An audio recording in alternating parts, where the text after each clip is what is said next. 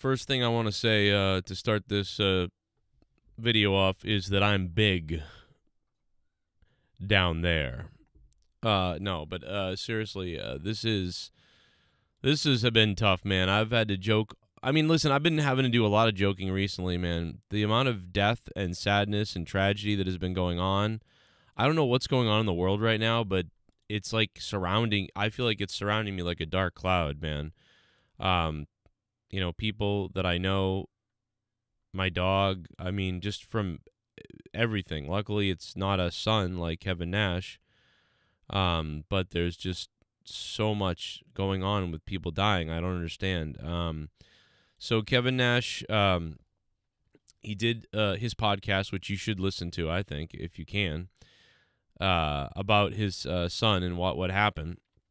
We wondered what happened, and it looked like that, that him and his son had quit drinking cold turkey. I don't know how much they were drinking before that. I don't know how much you have to drink to have to do that or want to do that, but I assume, you're having a good time with your family and your son and your father, and you're bonding in that way, and you're hanging out and whatever. And then all of a sudden you're like, man, this is too much. Let's make a change. And you do. And then somebody gets a seizure. I guess he got, some kind of seizure, which triggered something else, which caused his death. So, which can happen when you quit alcohol cold turkey. Doesn't mean that's why this happened. I don't know that. I don't really know. They don't know, I don't think. But it could be maybe the reason why it happened. So you should listen to Kevin Nash talk about that and talk about his son and talk about everything, and obviously grieving and going through stuff. I mean you talk about counseling and stuff that we all need. I know that I've all my stuff from when I was 8 years old with my father dying has come out in my 30s now, when I didn't expect it.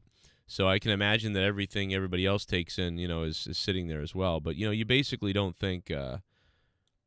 Just the amount of survivor's guilt right now that's going on with me, between people at work and other people that I knew recently. It's like so many people. And then my dog, but she was old, it's a dog, but it's been all these things. The amount of survivor's guilt that you have, or that you don't know, and it's going to come out later on. There's obviously there's also conspiracy stuff out there. I'm not even going to get into that really. I understand the conspiracy stuff. I don't know what to tell you, man. I get it. Scott Hall passed away. Kevin Nash's son passed away on the day Scott Hall was born. Kevin Nash's son was 26, which is an age that, you guys know about. They were in a group called the NWO. I understand that there's that going on, but, man, it's just stupid coincidence, and people are sending, a lot of people are sending like love and nice messages to Kevin Nash and stuff, but a lot of people are just sending nasty things. He talked about the things that people say about him and his son on Instagram and stuff. I just thought it was horrific what he said. And I've heard Kevin Nash say a lot of things on Twitter and other places where, like, I don't even agree with him politically on a lot of things. You know what I mean? I think sometimes he's virtue signaling and you don't even really know, he means well with what he's saying, but he doesn't even know what's going on. You know what I mean? But that doesn't mean that, maybe pay more attention to it's like, what are you talking about? Like, so I just find that insane that people are sending him disgusting messages and sick stuff and have his real phone number and all these other things. He's like doxxed and stuff. It's like, what the hell is going on, bro? So just weird, really creepy, weird stuff there. Just based on the guy's opinion, that doesn't why anybody. And by the way, anybody, it's all troll, nasty human being people, right? Because you wouldn't do this normally to someone's face. You wouldn't do this if you were going to be caught or found out. You wouldn't do this if you were happy in life, probably. You're doing things like this because you're a psycho. Because it's impossible to criticize somebody else for something like this without you're just completely full of crap. You know what I mean? It's obvious that it's just mean evil. It's just evil is what it is. Because if you're sitting there like, oh, this, somebody died because you do this, it's like, no, man. If you think that his opinion in tweets has to do with that, then you know, you're obviously an evil psycho, like, or whatever. Or you're just mentally, maybe the mentally, you know, stupid, tarded people on Twitter or something. I don't know, bro. But I listen to his podcast. It's a long one. I haven't gotten through all of it yet. It is amazing that he's able to do it. It's insightful to look into relationships of people, to look into his relationship with his son, to get his feelings about it, to maybe spark some awareness, to be honest, about, you know, I don't know, I'm not a doctor, but I mean, maybe it's could help some awareness about alcohol, and even when you're trying to quit alcohol, the process that you maybe need to go through. I don't know. I don't know yet about that, but I'm sure it might help somebody somewhere. So, you know, if Kevin Nash's son's situation can help hundreds or thousands of people, maybe that could be a good thing, I guess, from it. But this is just unimaginably sick and sad and terrible, you know. And I can't believe he can get through the podcast. You know what I mean? To be honest, I am. But I know that I'm the way that I always have to laugh. I always have to make sick, crazy jokes, you know, but not the ones where you target somebody's family after someone passed away. But I mean, like, you know, I have to make crazy jokes to get through anything, you know, or I'm all jacked up. You know, so I don't know. I just recommend the podcast. It was a good listen. If you noticed, I haven't made any really videos about this since it happened, other than to post like that I felt bad and his family and everything, because, like, you know, I just don't. What am I gonna? There's nobody that can tell us anything but him. It's just, this is the horrific, and I feel bad, and I'm sorry to Kevin. He don't know who I am anyways. Who cares? Like, what I do or what a lot of people do. You know, everybody thinks they got to jump on and say and do. Nobody cares, you know, what you have to say.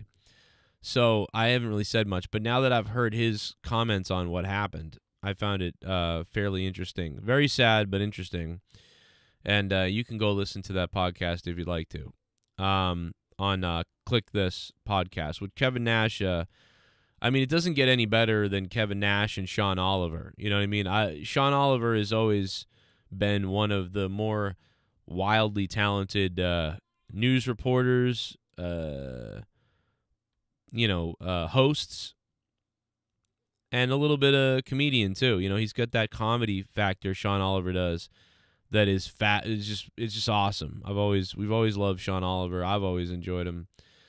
And Kevin Nash too. You put the two together, I mean, it's no doubt why Kevin chose Sean Oliver to do his podcast with him, or, you know, whatever the case is, or that he chose to do it with Sean Oliver. I don't know who reached out to who, but Click This has been doing really pretty well before this, and all his shows are fairly interesting.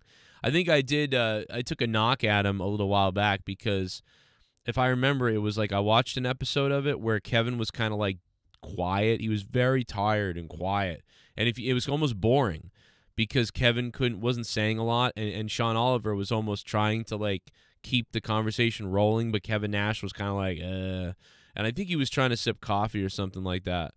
And I remember thinking like I actually turned that one off, but there's other ones that I'm really engaged in that are like phenomenal podcasts. So maybe every once in a while the energy's down for Kevin, but most of the time, like 90% of the time when I listen to this podcast, I don't stop listening. I'm like, yo, give me another one. So yeah, I highly recommend that. You know, you check that out. And on a bad note, I mean, listen, shout out to Road Dogg for taking over for Triple H. I think Triple H is back tonight on Raw. And luckily, Triple H seems to be okay. We haven't really heard anything as far as the COVID, so I'm assuming he's back. But I really haven't seen, and you know, I'm surprised that we haven't seen a more prominent news report about Triple H back and things are going on and stuff like that. I don't see anything. So I don't know.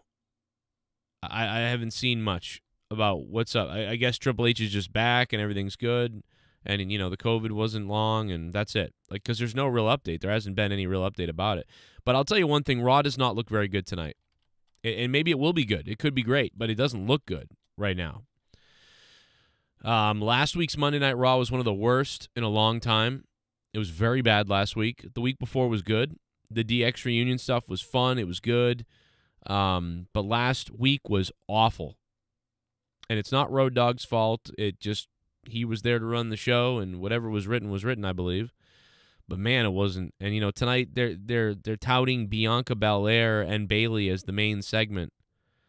And more with the Finn Balor OC Club, and like these are the two things that are mainly being pushed so far from what I'm seeing.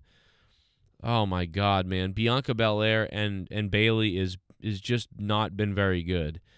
And Carl Anderson and Finn Balor, it's just this is not going to do it, man. I hate to say it.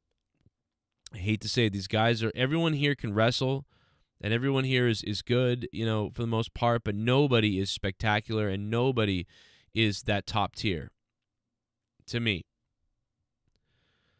And so there's a problem. Tonight, we could be in trouble tonight. I hope not. I hope that they do a bunch of stuff that I didn't see coming, or that they just put on a good show. But, man, I don't have good feelings about tonight's Monday Night Raw whatsoever, to be honest. Anyway, I'm Joe Cronin, guys. I hope you guys have enjoyed the last couple of days of streams. This past week, we've had a good time. I feel like I'm down right now. I'm a bit down. I did listen to that Kevin Nash podcast, and I have not had coffee yet today, so I feel like I'm on a downer right now. But leave a thanks, super thanks if you'd like to down below. I'll pin it to the top, or just simply comment down below with what you think about all the wrestling news this week or tonight, and maybe I might make another video if I see comments down below and there's enough news that I am being asked about that maybe I could talk about. But right now, that's it. I'm nervously looking forward to Raw tonight. I am worried that I'm going to waste 3 hours of my time, and that it's going to put me to sleep, quite honestly. I am very concerned tonight. I'm Joe Cronin. This is the Joe Cronin Show for over 10 years on YouTube. The longest live post-Raw streaming show there is. No one else this long. Rest in peace to Kevin Nash's son, Tristan. And this is obviously sad and continues to be. And, man, it was interesting to listen to that podcast earlier. And how anybody could think nothing but like sorry and for your loss and happy thoughts and being sad about it. Anything else but that is inhuman to me. I'll see you guys tonight live after Monday Night Raw. Here's some other videos of mine you might have missed out on.